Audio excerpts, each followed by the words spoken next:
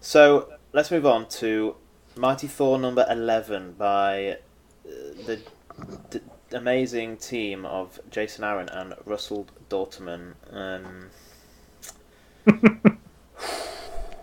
Oh boy, I love this book. I've just got the first volume of like Thor that was before Secret Wars, but was Lady Thor, and I'm rereading it. I'm halfway through it, and I just fucking love it. It's It's amazing. so good. It's Um, like, this one got pretty interesting. We had last week. We had that last month. We had that cliffhanger of there's a Jane Foster's turned up mm.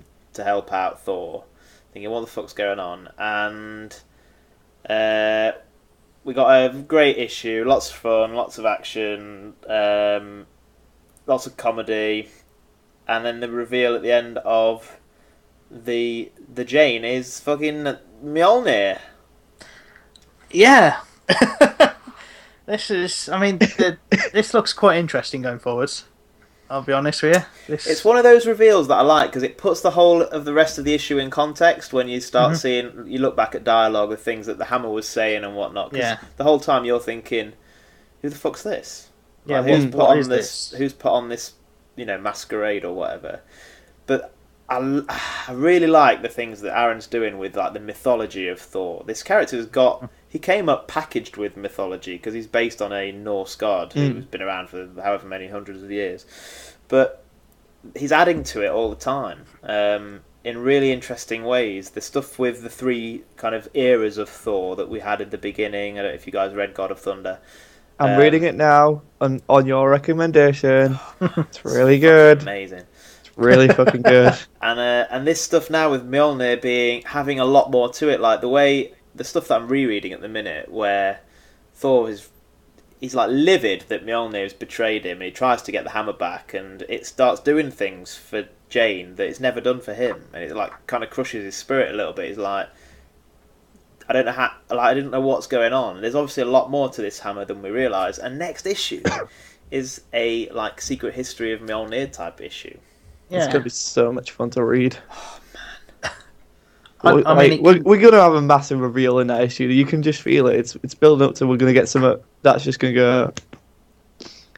I can't wait to see what that is. It's going to throw a lot of things into context because obviously Odin forged and enchanted this hammer, or supposedly forged and enchanted Mm. this hammer. What the hell else went on? Like, is there some sort of spirit living in it? Who is that? Like, what?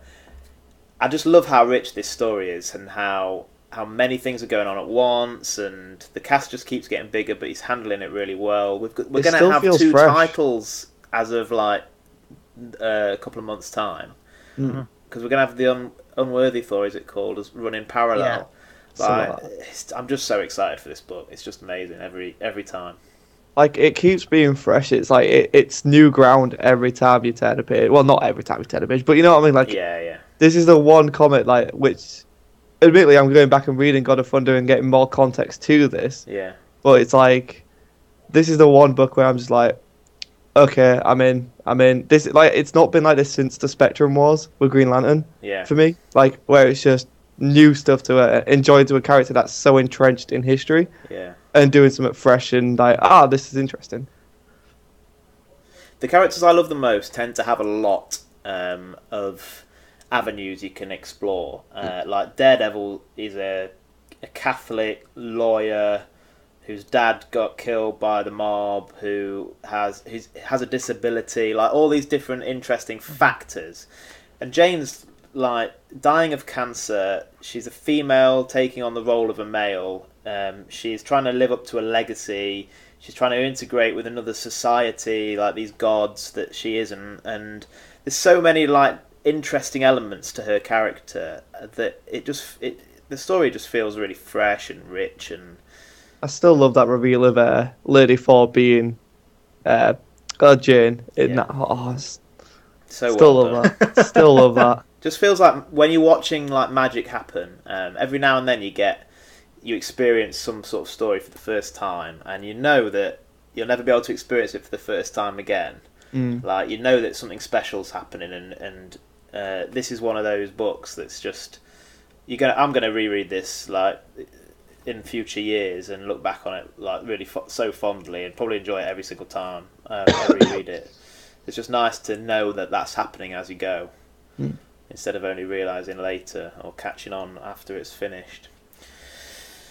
So... Oh, hang on. Before we go any further, Go on then. you got no comment on Agents Paul and Barry Chuckle in this one. They were amazing comedy value. They were some of the best part of the issue. I said it was a funny issue. It was brilliant. I just thought, honestly, every time they rock up for the last 2 issues they've been in, I thought these guys are funny, and then this one, then they start banging on about Daredevil at the end.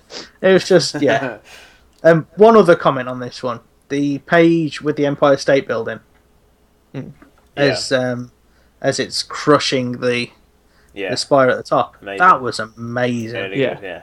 Definitely. That was some of the best laid out work I've seen. Even better than Barry and Wally. Scott, sorry. No, that's still my panel of the year. You can't take that away from me. The way it shows like the scope and strength. And, it's phenomenal. Yeah. It's really, really good. I mean, yeah, but it's not Barry and Flash. Barry and Wally. Stop it. Dauterman's really become a superstar in the last couple of years. I'm sure he did the 3rd volume of God of Thunder, which isn't the best sort of part of that run by any means, but he was nowhere near on this level. But since taking on this sort of title, he's just become a fucking rock star. He's really high up there in the sort of talent pool at Marvel. So yeah, I just haven't got anything bad to say about this book.